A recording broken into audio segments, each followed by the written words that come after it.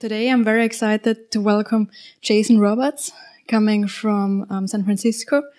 And I think you came to Europe, 5 or 6 days ago. And he will present his award-winning, very, very fantastic and also famous indie game, Gorogoa. And for all of those who already played the game, it has those fantastic, really, really interesting game mechanics and game design aspects. And I think that's mainly the talk about. And I saw parts of this talk already, and it was so fascinating that I really wanted to invite Jason here and share also those insights with you guys. So let's give a very warm welcome applause to Jason to come all the way from San Francisco to Graz to share those insights with you.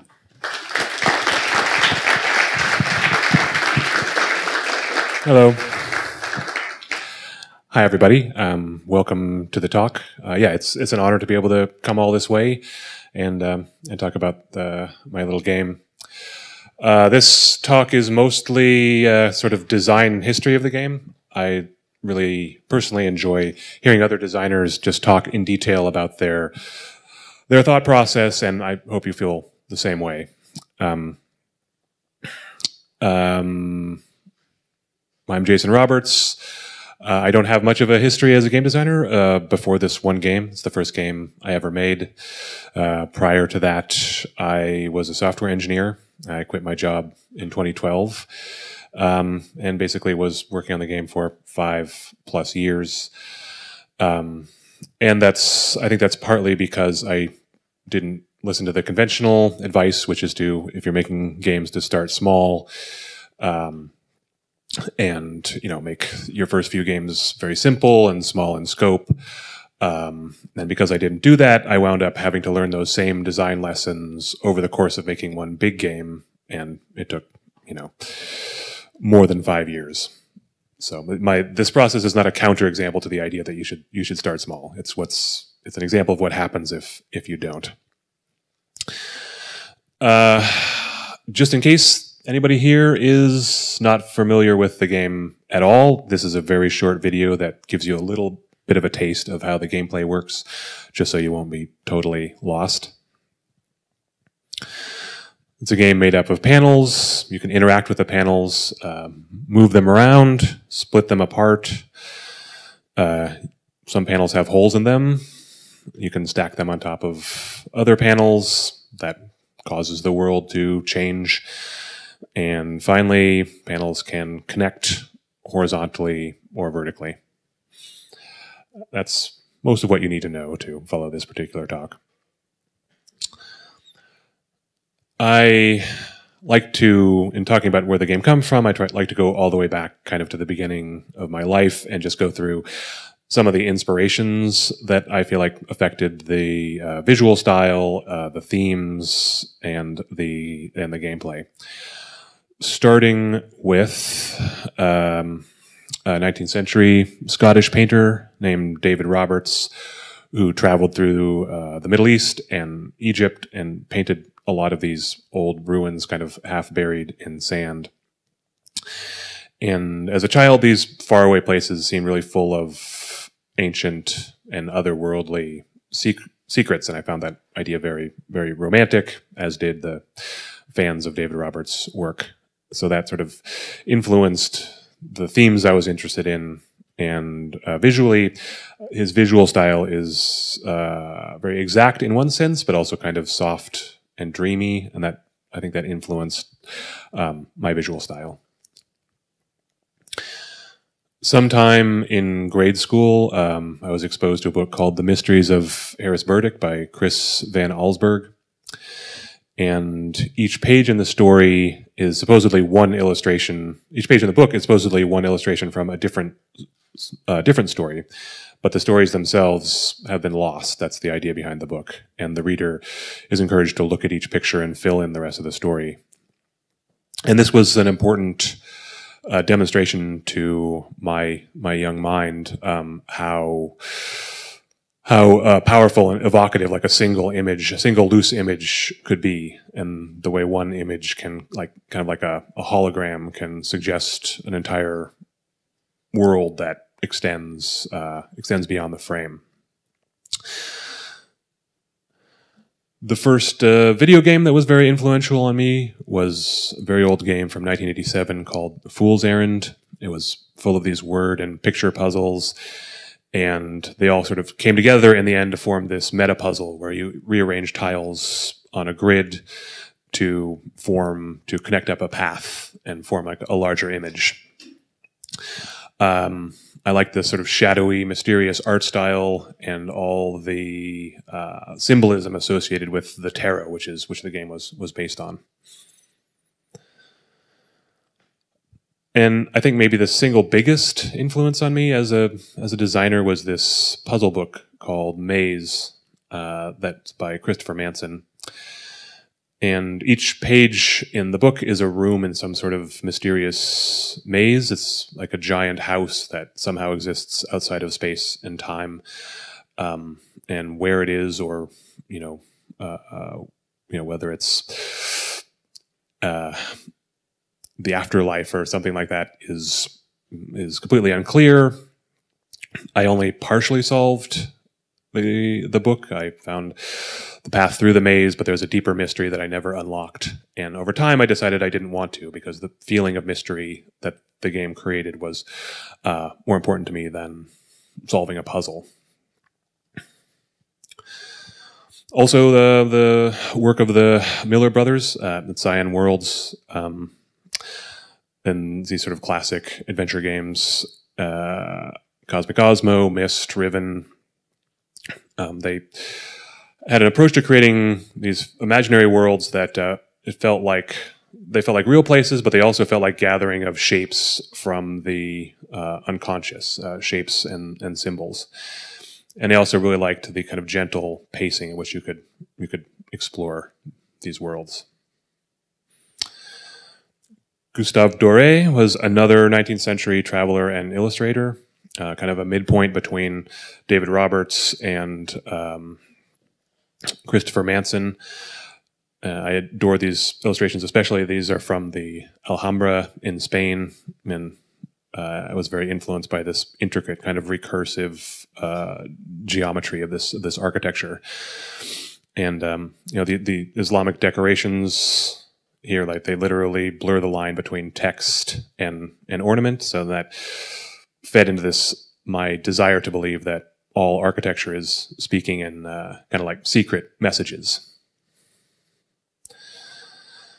Also very important, comic artist Chris Ware, who was amazing for many reasons, but I was really inspired and fascinated by this ultra-dense, very schematic compositions of story panels.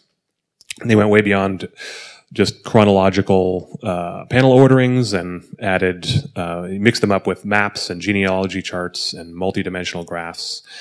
And this made me start thinking about the power of multi-panel compositions beyond, ordinary comics.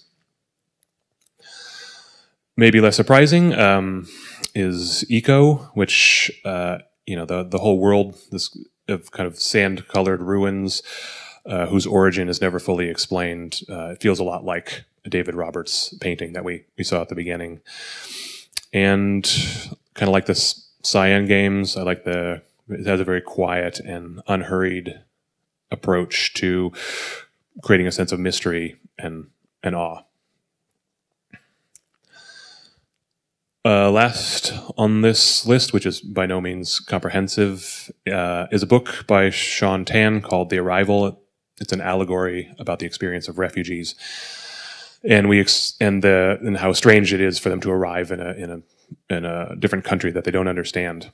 And we experience that strangeness with them because everything in the city, from the smallest objects to the largest building, is sort of imaginatively alien and peculiar.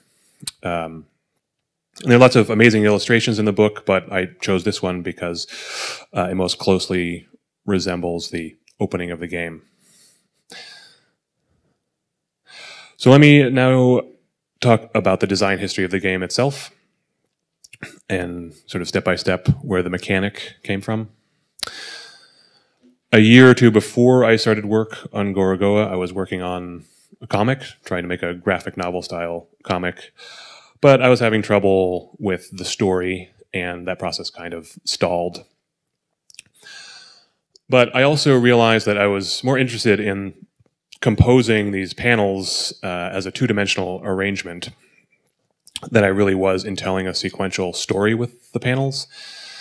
And there was something about this, seeing all these little windows on screen at once. It was kind of like a quilt or a mosaic of little compartments that I found somehow fascinating. So I wanted to do something in this medium that wasn't exactly a comic. And I also wanted it to be interactive. I was interested in making a game. One of the earliest ideas was to try and turn it into a card game, I guess because comic panels, loose by themselves, look a little bit like cards. And also, if you're making a game the structure of a card game is kind of comforting because it has built-in rules, it has built-in motivations, and that lends some structure to the design process.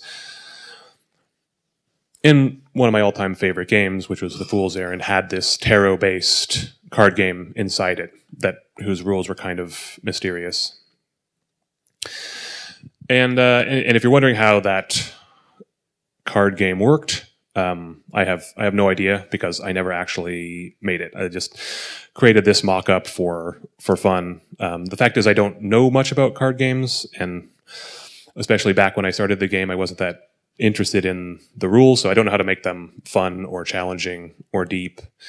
And besides, I was, I think, pursuing that mechanic for the wrong reason.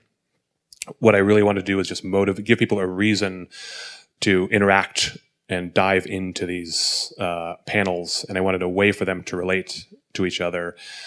And I was using a card mechanic that I wasn't actually that interested in to motivate that, and it's never a good idea to add a core mechanic to your game that you're not that interested in.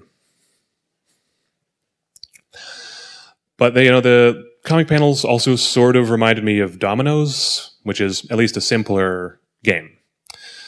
And so maybe by simplifying the rule set, I could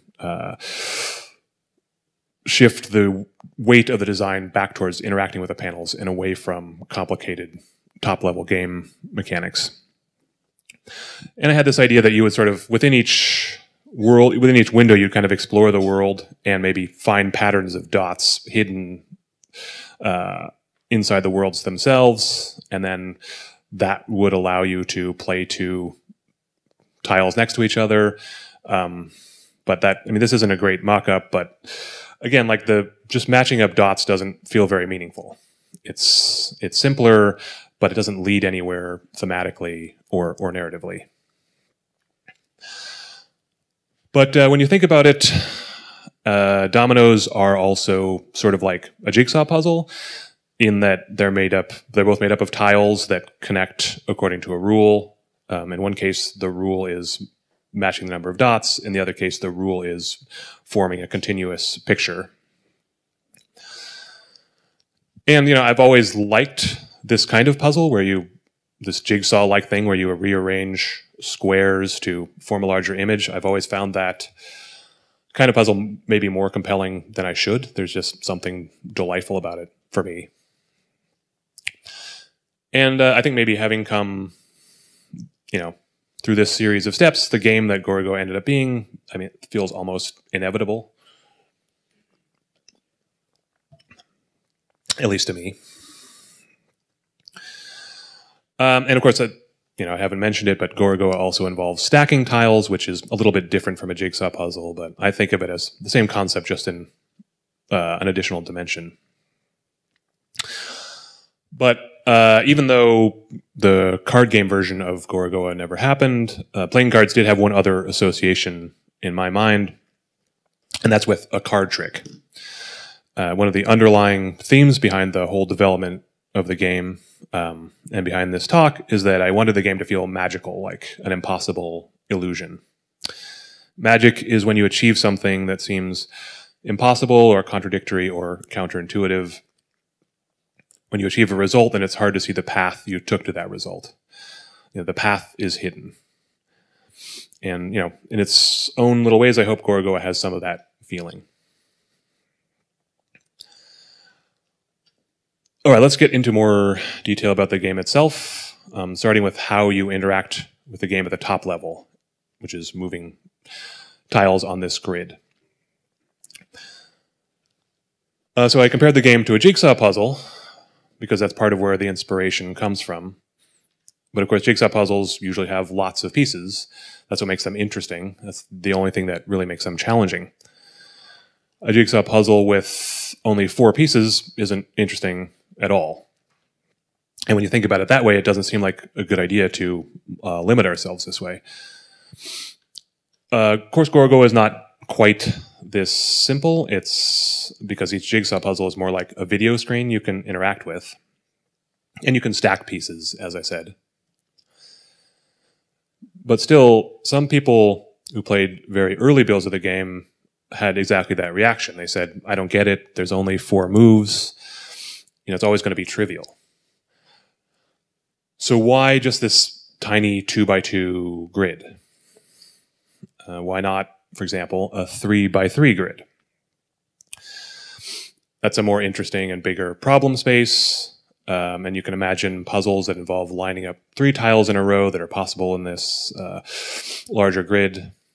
But there's a clear trade-off, which is that the larger the grid is in terms of the number of cells, the smaller each tile is. So you can do less with each tile. First, because the tile is just visually smaller, you can't read as much detail, so that forces the scenes to be less detailed. And also, which I discovered the hard way, there's a limit to how much people can keep in their mind, connecting all these separate spaces and remembering the states, the possible set of states for each space. So the more tiles people have to keep track of, the less state per tile they can remember. In a sense, the overall richness that can be put into the game, in terms of visual detail, in terms of the complexity of each scene, is a constant. It's just a question of whether it's divided into 4 panels or divided into 9 panels. And divided by 9, it's spread more thinly. You can maybe imagine something that allows you to zoom on parts of this 3x3 grid to make the tiles larger. But although that resolves the visual problem, it also means that when the player is zoomed in on part of the grid, they have to keep the rest of the grid in their mind, and that just makes the cognitive burden of the game that much greater. We did implement a kind of zoom mechanism for the mobile version, for the phone version of the game, because even the 2x2 grid was too small, but I always thought of that as a compromise. I never loved that as a design solution. It was a necessary evil. That's why it's not an option in like the iPad version of the game, the tablet version. Just for completeness, what about a 3x2 grid? It allows the tiles to be as large on the screen because most screens are wider than they are tall. And maybe this offers a sort of a medium level of complexity. And I'm not sure why I can rationally state why that was appealing to me. I think something about the square shape was important symbolically. I use the square as a image in the game to represent the earthly realm, in a way, the kind of prison of everyday existence, and the circle represents something beyond that, something heavenly. And I wanted those 2 shapes to be in kind of visual balance so that you could draw the square around the circle and they would be symmetric. And I wanted horizontal and vertical to be symmetric with each other. So, maybe that's a little bit touchy-feely, but that's ultimately why I went with a square layout and was willing to leave these kind of big empty spaces in the margins. And, I also like the idea of minimalism, of doing a lot with a little, partly because it's surprising. The format seems simple at first, like there's only 4 moves. It seems trivial, and that causes people to lower their expectations. They discount from the start the possibility that the concept could be interesting or challenging. And that makes it, again, hopefully feel more magical when it does become complex, because a magic trick is not just about doing the impossible, it's about exploiting possibilities that the audience is ignoring or has dismissed in advance.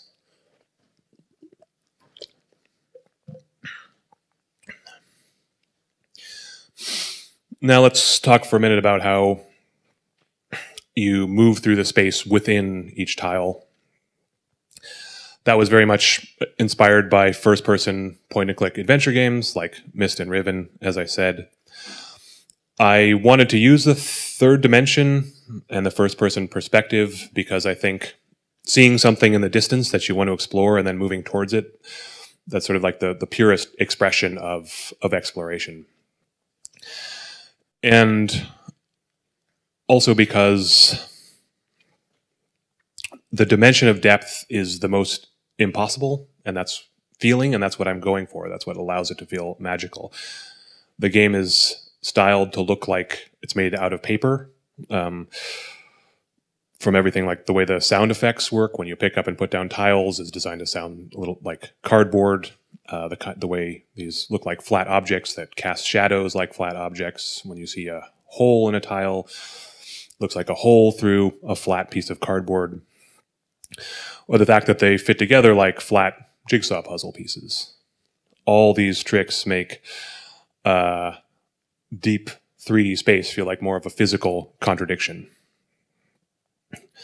Even though we're used to seeing 3D scenes on flat monitors.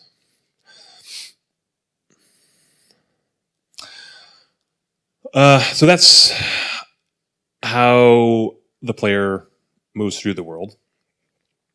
But how do they interact with the world? How do they physically affect it? The answer is that they don't. In Gorogoa, you can't physically interact with the world inside the tile at all. You can't open doors. You can't push buttons. You can only move your perspective. That was a design decision I made very early on, and I had many reasons to question it as I was working on the game. It was partially an attempt to be minimal and elegant, to kind of keep myself focused as a designer. Because what's interesting about Gorogoa is, how it differs from a traditional adventure game. The way pictures connect and stack, that's what's exciting about the idea. So I figured the entire design should be concentrated on that. And that should be the only way to solve puzzles.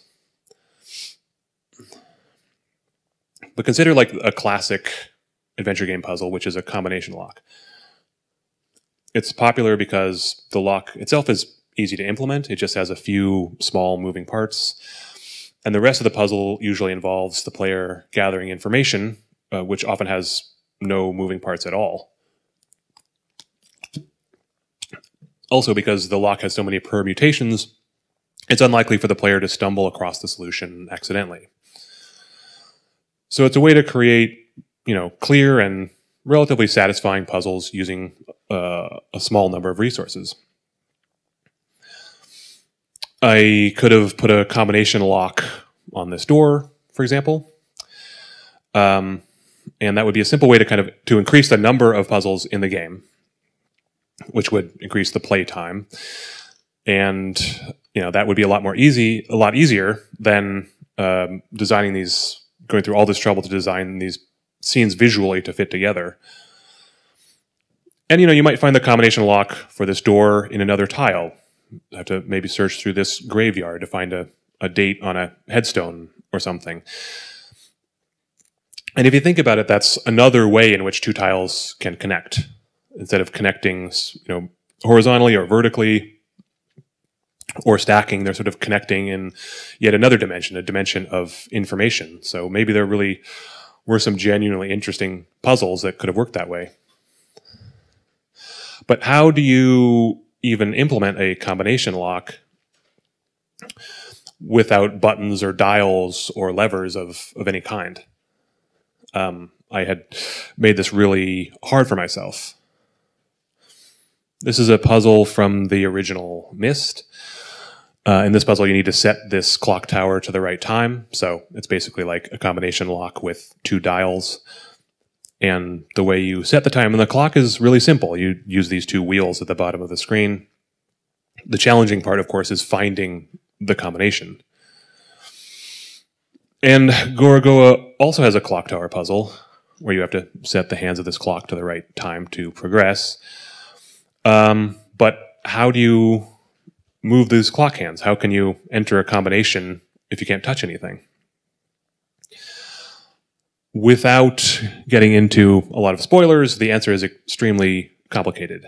It took months to implement, and it involves multiple tiles interacting in multiple ways, simply in order to move the hands on the clock through these elaborately indirect means. It took a huge amount of time to figure out and implement as a designer. In fact, the process of setting the hands on the clock is so complicated that I just provide the solution the time you're trying to set it to at the very beginning. Because if the player had to find the information, find the combination, and enter the combination, that would have just been an overwhelming puzzle. So in a way, the design wound up being a little bit backwards. But also, hopefully this is pushing me in a more interesting direction to make a kind of puzzle that you typically don't see. The constraints are at least pushing me towards new ways of thinking.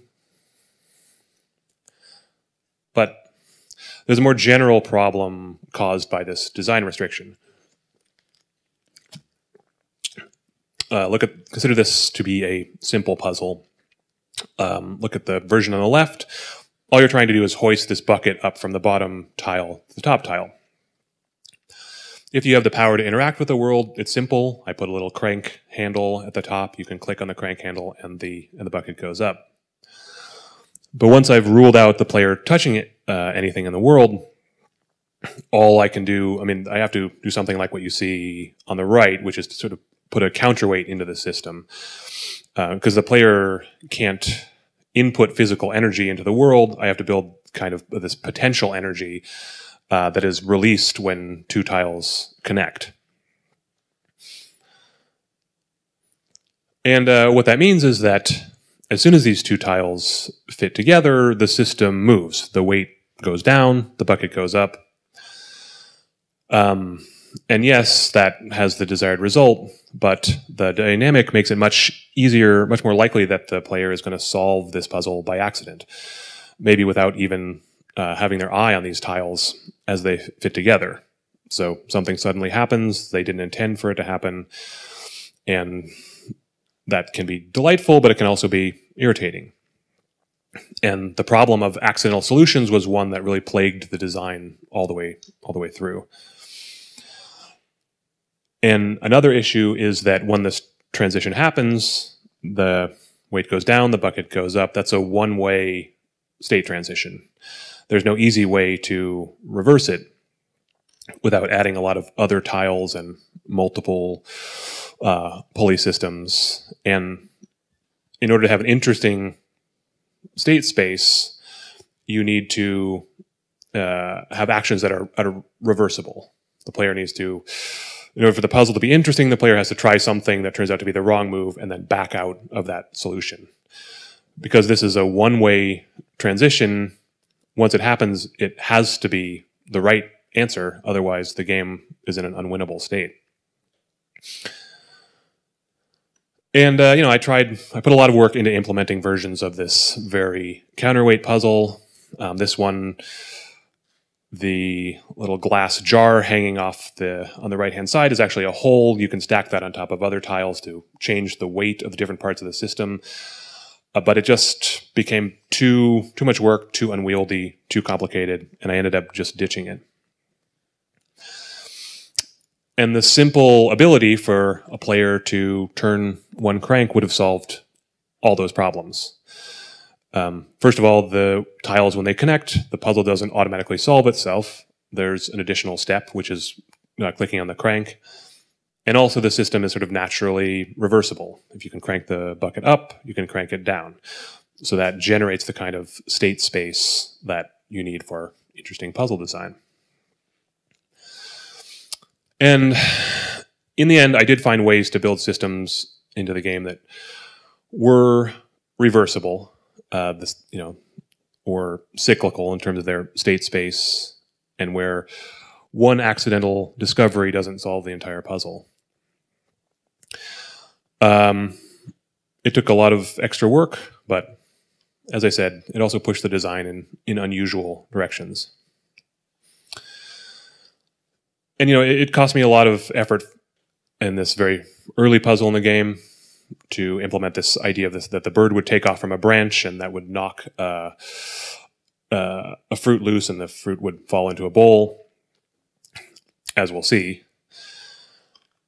And it would have been a lot simpler if the player could just reach out, pick the fruit themselves and put it in the bowl. But would that really have been more interesting? Or is it more interesting because the player, precisely because the player has to accomplish their goals using these strange and indirect means? I think as a game designer, you need to carefully manage the player's sense of entitlement. If you give them a power, even a simple power, like physical interaction with the world, and then you limit that power in any way, it's frustrating. Once they see this fruit, they feel like they should be able to pick it, because if they can physically interact with other things, then why not this? But if you drastically limit what the player can do at the outset, then they, I think, will be more, in a sense, more grateful and more delighted by the fact that they're able to achieve things with their limited ability set. And furthermore, I think the player's inability to touch things in the world makes the game more interesting in other ways. Because the player doesn't have a body inside a tile, they're not limited by the rules that govern physical bodies. So in Gorogoa, anything you can see in the distance on the horizon across a cityscape, you can travel to it. And that requires no particular physical explanation. And even more interesting, I think, you can enter a character's thoughts or memories. You can see a design on a plate, and you can dive into it. And none of these transitions violate the player's physical expectations about their relationship to the world, because I haven't established any expectations to violate. And at an even higher narrative level, limiting the player's interaction, that opens the door to a wider range of sort of narrative and thematic interpretations for the game. It allows the entire game to feel like it could be a mental process, like the process of someone sifting through fragments of memory. Fragments that can't be changed directly, but where you might find new connections between fragments. And that feeling is something that ended up resonating very strongly with the story in the game. I put this difficult constraint on myself early on as a designer. That was a huge amount of trouble, but constraints can sometimes be liberating.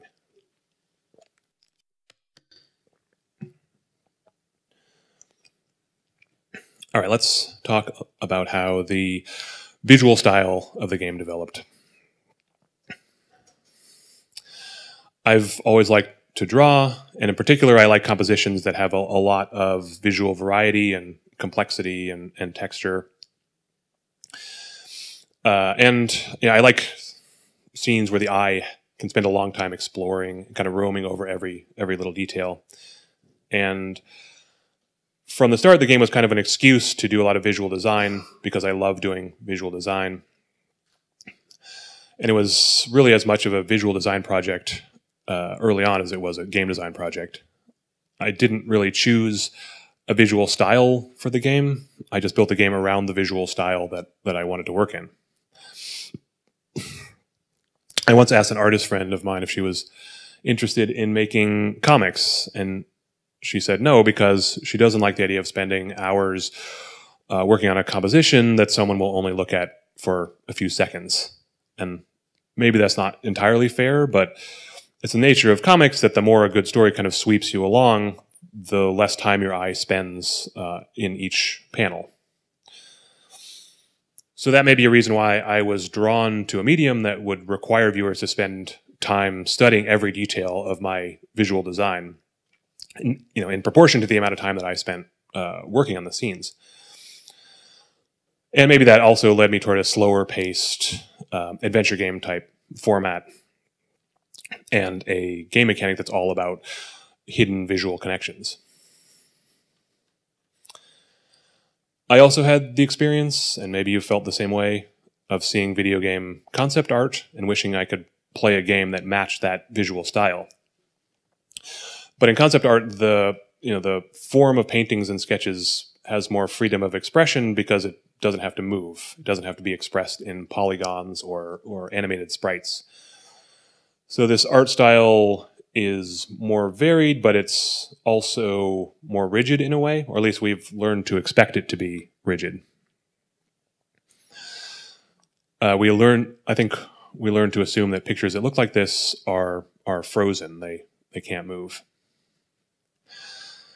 And that assumption, once again, creates the potential for a magic trick. Or something that feels like a magic trick. Because if I can make a scene look at first glance like a single drawing or painting, I think then any movement at all will be surprising and exciting.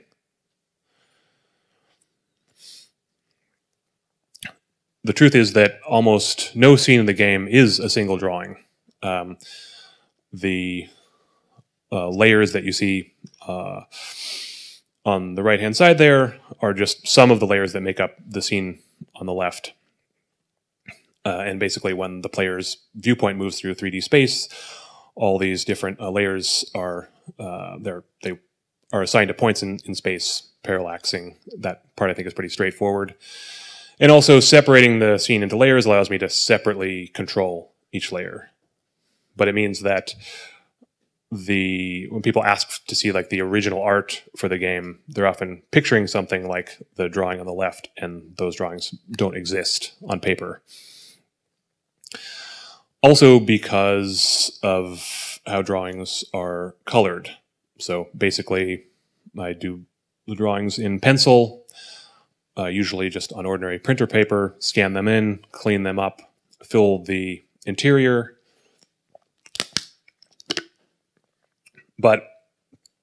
So I clean the exterior of the drawing, but it's very important that the interior maintain like the smudginess and the paper texture that comes with a pencil drawing.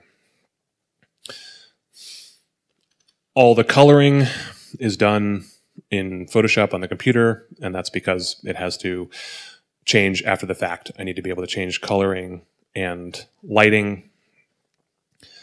This shows the pencil layer and the color and shading layer broken out separately.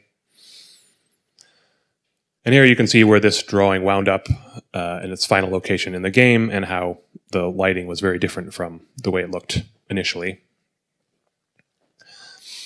And in fact, most drawings in the game are not, when they're scanned, are not complete drawings at all. They're just partial drawings, collections of pieces that are then heavily manipulated in Photoshop. And all the original art looks like this. It's kind of scatterings of chunks that have to be cut out and assembled. Just a quick look at how movement through space in the game is handled visually. Again, inside the game is a very simple model of 3D space in which each plane in the game is associated to a point in space, and the game doesn't even have a real. The first version of the engine didn't even have a real 3D engine inside it. It just does the minimal calculations to make this work. And when you're zooming in from a wide shot to a close shot of an object, it's not just blowing up a drawing, it's actually using two versions of the drawing, one in the wide shot and one in the close-up. Like these are two different drawings of the same chair. And the reason it had to work that way is because a pencil drawing can't be scaled or just arbitrarily scaled up like a vector drawing, because the pencil lines become fat and blurry or too small and precise. You basically want all the pencil lines in a single scene to have the same weight in order to maintain the illusion that it really is a drawing. And when zooming in on something, I just do during the visual spatial transition, I'm just cross-fading between two drawings. And they don't always match up precisely, but because of the movement, the eye has a harder time seeing any inconsistencies. Now, animation was something that took a huge amount of time when I was making the game. I had no background in animation at all, and I was very stubborn about trying to create everything that was visual myself. And I think that may have been, I don't know, in retrospect, maybe that was the wrong decision. Maybe I should have worked with an animator. But in any case, the approach I decided to take was to, every time I'm doing something that approaches character animation, I would rig and animate the character in 3D, specifically in Blender. And even that took me forever because I had no past animation experience. Here's the original 3D animation of the bird taking off. Then I would render that animation out at about 12 frames per second, and in pencil, rotoscope over each frame, so that the final animation, this was my way of getting the final animation to match the visual style of the rest of the pencil-drawn scene. This was a very early, very naive production decision. And here's what that looks like in the game. So I spent hours and hours and days and weeks producing page after page of these rotoscoping sheets, all to get what may have been a relatively subtle effect. In fact, this process was not applied to all the animations in the game, as I eventually figured out how to run 3D animations through the right pre-processing steps to look close enough to the pencil art. But I actually think that I really like the way these animations ended up looking. They have the wonkiness and kind of penciliness of hand-drawn art that I think contributed a lot to the feel of the game. So I don't know. In the future, I'm not sure I would do it differently if I had to go back, but I will do it differently next time. I'll hire an animator. So finally, let's look at the visual trick that's at the heart of the game, which is making two pictures connect, like a magical jigsaw puzzle. One thing that you need to understand about Gorogoa is that a lot of the puzzles are actually very simple in concept. All the complexity and difficulty is in making them work visually. This, at least to me, this is a simple idea. A bird is sitting on a branch, the bird takes off and knocks a fruit loose from the branch. But actually making all the different foreground and background layers line up across this seam can get very complicated.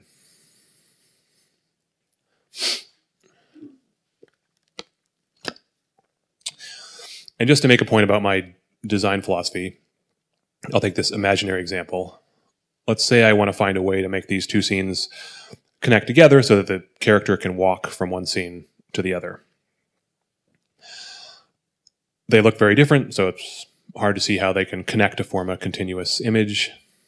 But suppose I put a statue like this into the foreground of each image. Now I can kind of use the statue to hide the seam that connects these two seams together. So now this connected scene is visually continuous, except there's still something wrong with it, in my opinion. It doesn't look like a single scene at all. It looks like some sort of a bad Photoshop job where two things have been stuck together and you can't quite find where they join. It looks like a cheat. And so I decided that this approach to making things connect was invalid. When you put two puzzle pieces together, they are joining to form a larger continuous composition. And so I decided it's not enough for just the colors and shapes to match across this seam between tiles. The combined image must feel like a whole composition. And it's true there are some very surreal and weird compositions in the game. In this one, the top part of the image consists of boxes on a shelf, and the bottom part of the connected image is the exterior of a building at a completely different scale. But I still worked very hard to make this feel coherent as a visual composition, even if it's not always logical. And note that each half of this composition is a zoomed-in section of a larger scene. So when two tiles connect like this, they have to be in visual harmony with each other, but they also have to be in visual harmony with the larger scenes that they belong to. So those are two constraints that fight against each other, and they force the two scenes, which might take place at completely different points in the story, to be visually entangled with each other in all kinds of complicated ways. So here, this is just showing the seam where the two pictures have to connect together. And again, these pictures are at completely different scales. One is a nighttime interior, the other is a daytime exterior. And the problem making these scenes fit together is actually a collection of lots of little problems. For example, you can see a package on the shelf on the left that's bundled up in string, and that matches up with some scaffolding on the outside of the building on the right. And it just took a lot of thinking and trial and error to find two shapes that would fit together with each other, but each one would still look natural in its own scene. And adding scaffolding to the top of the building on the right caused me to add more scaffolding to the building so that that scene made more sense as a whole, and it was easier to read what was going on visually. But that caused me to come up with a reason why this building has scaffolding on it, why it's under repair, and that caused me to change my sense of when in the story's chronology this scene takes place. So that gives you a sense of the kind of ripples that a visual design decision can cause in this game. Like a small visual design change can end up changing where a scene falls in the story. And maybe it's hard to see here, but these two braided ropes on the left connect to these columns on the outside of the building. And there are these yellow ribbons that help as visual clues that the scenes connect. But all of these elements, again, have to feel like they have a natural and logical reason for being in each scene. So that the yellow banner hanging on the outside of this building is there to advertise an exhibit in a museum. The yellow strip on the left is there because this is a box of sacred objects. I mean, all this justification exists in my head, but it has to exist. You know, I have to justify these things. Everything has to have an organic place within a scene and not look like it exists only to be part of a puzzle. Like, nothing in a scene should look like it's obviously designed to connect to something else.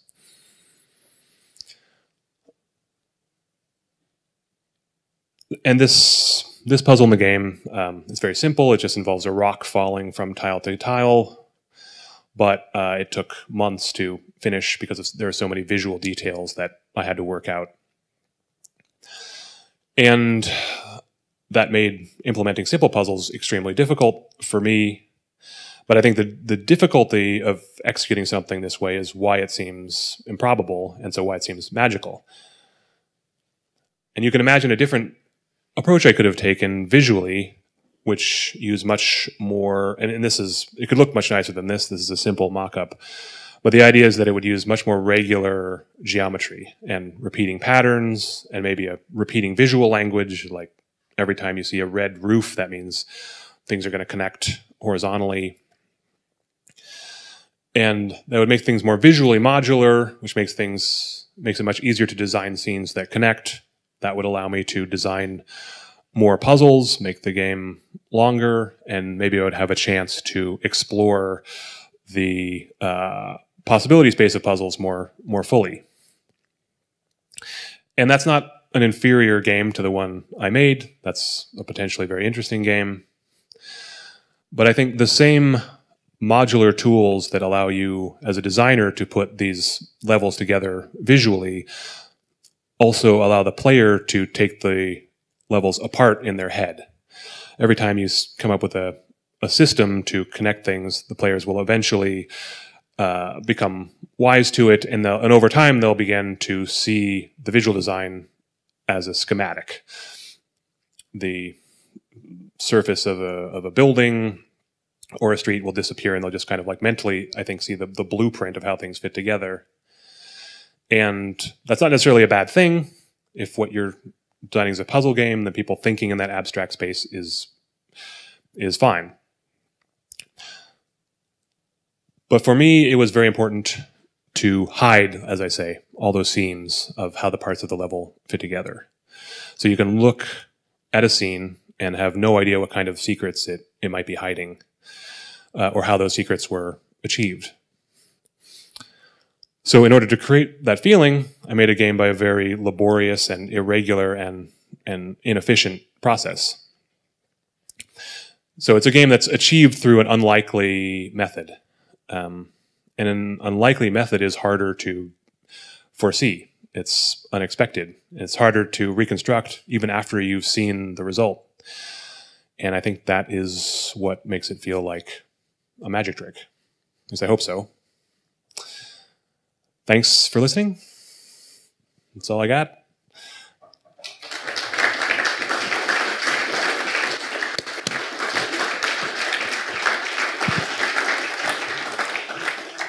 Thank you so much. I think we have time for a few questions. Sure. You got we 'em. have questions from the audience.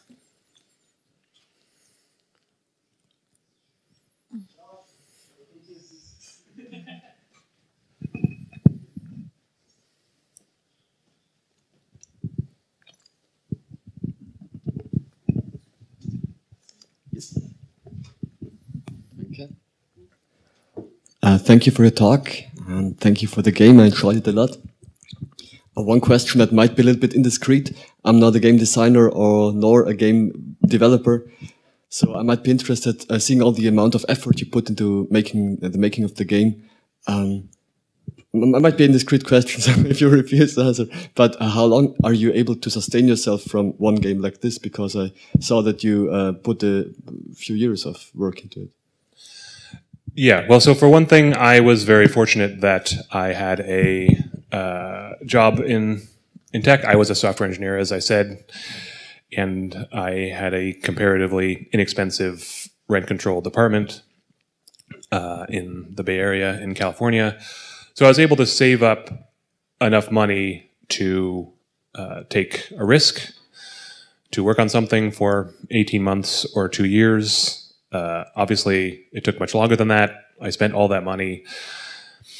Then I was able to find other people to help back the game. First, Indie Fund, and then Annapurna. The one important lesson to take from this is it was a huge financial risk and not a smart one on my part. So I offer that as a caution. Even though in the end it turned out well, the game was financially successful. Especially because I was just one person. I had a sound designer and a composer and paid some engineers to do the port from Unity to Unity from Java, which is a whole other long story. But yeah, I think where I wound up financially at the end is maybe about where I would have been if I had continued to work in tech for 5 years, in terms of the amount of level of savings I'd had. So for me, that was a success story. And, hopefully it will have a long tail and continue to make money. But if I had been a team of 5 people, then maybe the game would not have paid for itself. It was not the wisest path to take, and I was fortunate in many ways that it worked out. Do we have more questions?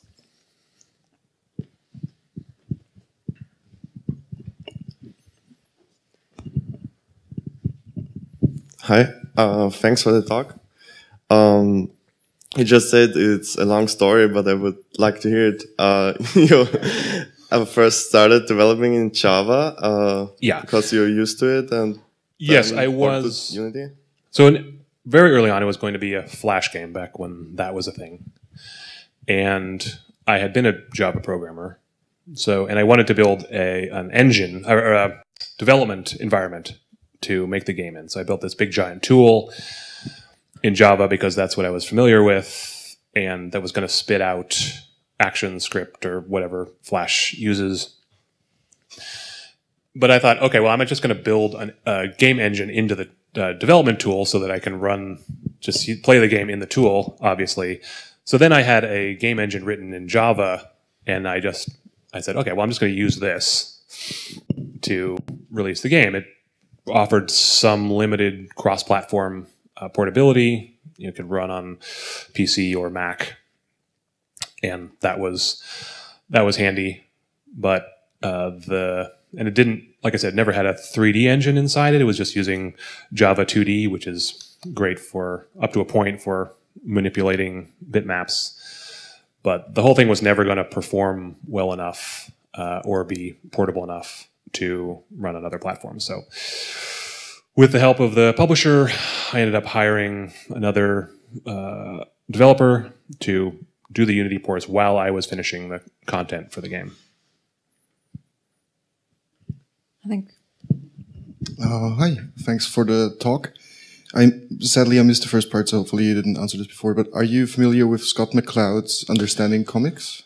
Yeah, very much so. Maybe I should probably add that to the list of inspirations. I mean, it was more of an inspiration for thinking about comics and the larger space than it was for the game. But yeah, that was very important and influential. I think it was for a lot of game developers. And the second question, if someone were to embark on a similar endeavor as Gorogoa, is there any reading you would recommend or any watching? Sorry? Oh shit, okay, sorry. What? I'll just watch it on YouTube. What? Sorry. Yeah, I mean, I would have, like I say, Understanding Comics is a great example. Like I say, I've listed a few books that I was influenced by design-wise. Yeah, I'm not sure. I've watched countless GDC lectures on design. I wish I could call more of them to mind right now. I started without reading a lot of books on design, and I think I've gotten most of my wisdom about design from watching talks like this from other designers. Just look for, dig through the GDC vault is my advice. Do we have more questions from the audience?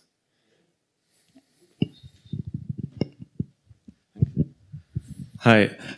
I'd like to know how you can develop such a game for 5 years, because I'm just a small game designer and game developer myself, but after half a year or so, I just get bored of my own game. And it's also very difficult to find out whether the new ideas you're having and the new things you put into this are really good, because all the test people I had for that game are already used. So I can't get new feedback from the same persons again.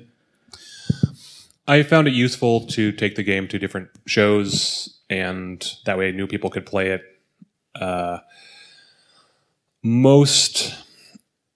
But what happens when you do that is that most of the playtesting happens for the first section of the game, because it's harder to drop people at shows into the middle of the game and have them understand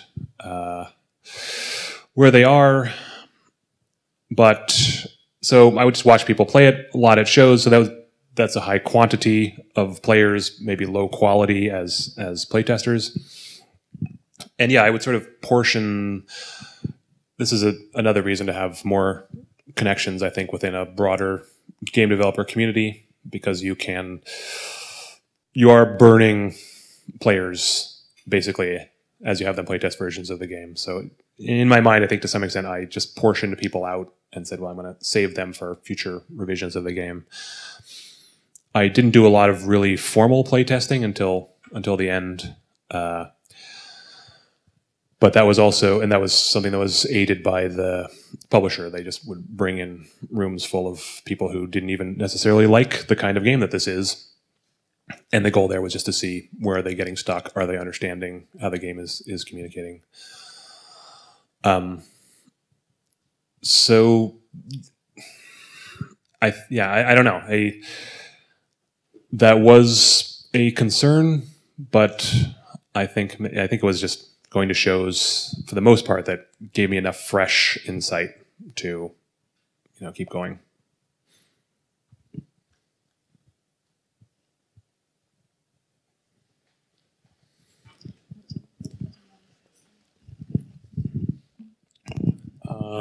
So making this game probably was a huge journey. So my question is, would you do it again? Yeah, I would do it again. I mean, I know how it turned out. Like I say, it was not a smart choice, and I thought it was only going to take 2 years. I mean, I had a great time. I love, especially the visual design. I like working on art, and this was an excuse to do a bunch of that. I find that very soothing. Game design can be stressful, is much more stressful, because game design is just ugly and broken most of the time. Until something clicks, and once something's working, you move on to the next thing. So that can be stressful, but the visual art was helped me stay calm. I feel like that wasn't your question. What was your question? Oh yeah. So that meant most of the time was enjoyable. So I really liked working on it as a project. I liked going to events and shows. I met lots of great people. Got to travel the world even a little bit, even before the game was released. I left my previous career because I didn't love it and wanted to do something creative. There's no question I would do it again. Would I have done it even if I knew the game was going to fail? Is a different, interesting question. That's harder, but yeah, maybe even then, because it was so rewarding.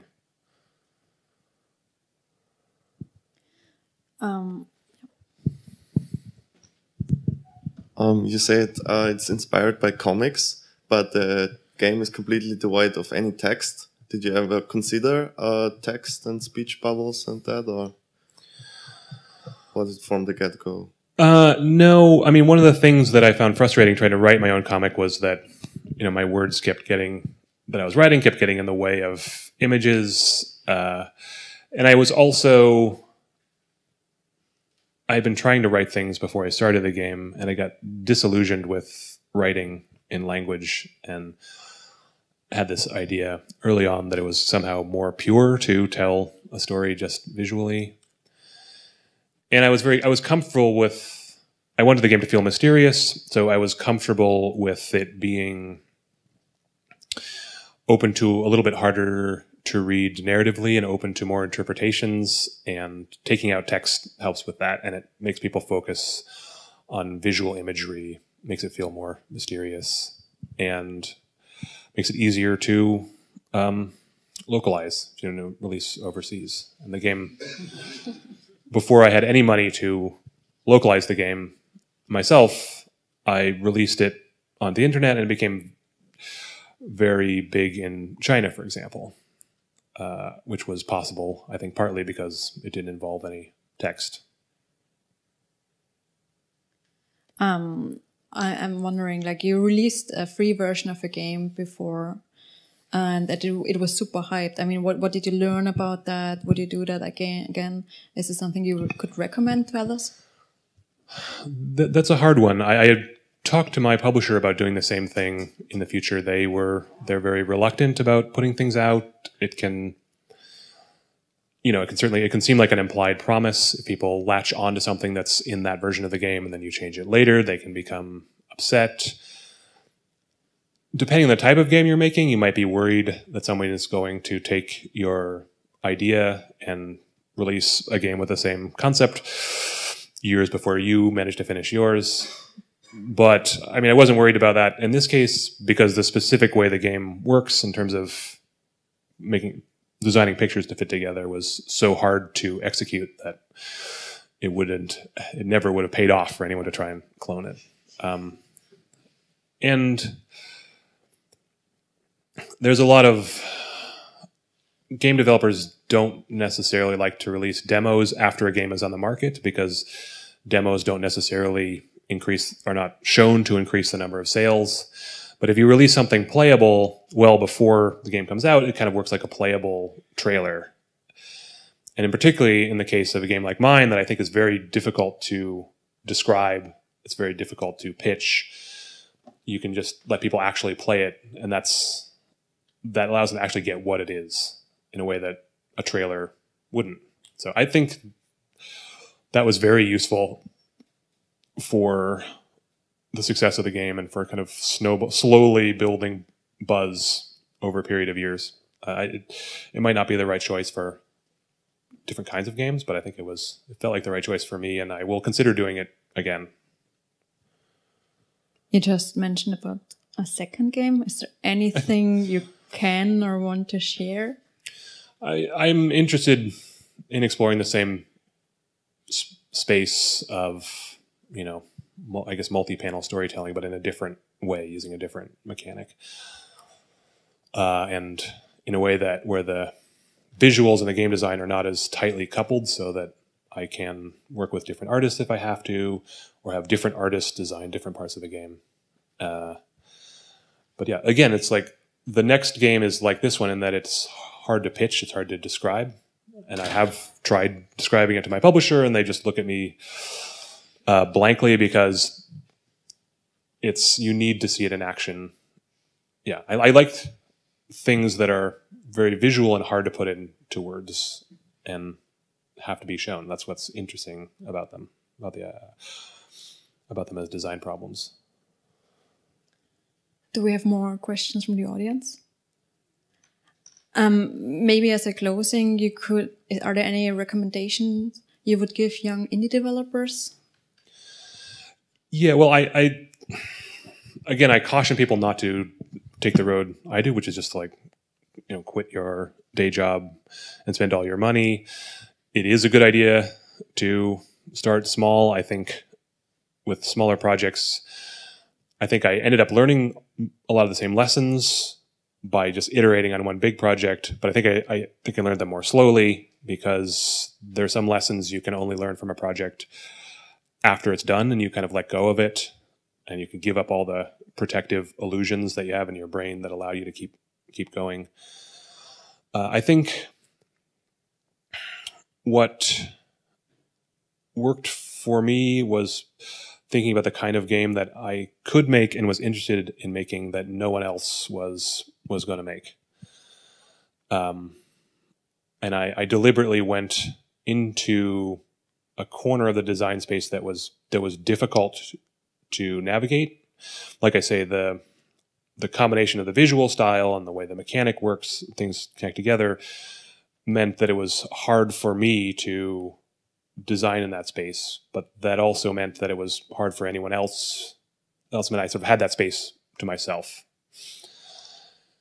If you, as a designer, have multiple skills, visual art and design, or music and design, whatever it is, if you can find an idea that deeply entangles those two skills that you have. Because you can take advantage of the fact that that you can communicate with yourself, in two roles much more richly than two people could communicate with each other. That's another way to make your work something that only you can do. Thank you so much. All right. A big round of applause for Jason.